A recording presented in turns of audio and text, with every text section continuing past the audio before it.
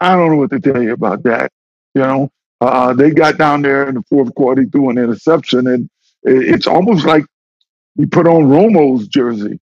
You know, when the game's on the line late in the game. Yeah. You know? That's and wild. that's the biggest criticism of him. Romo's jersey? In the clutch. What does that mean for those who don't know Romo? That means he's going to find some way to screw up. He's going to throw an interception. He's going to try to scramble and get tackled in the backfield. Look, that's what was happening last year with them. Now, for real, you know why I really love to have you on the show? Because you find the most sophisticated way to say niggas ain't shit. Them niggas ain't shit, man.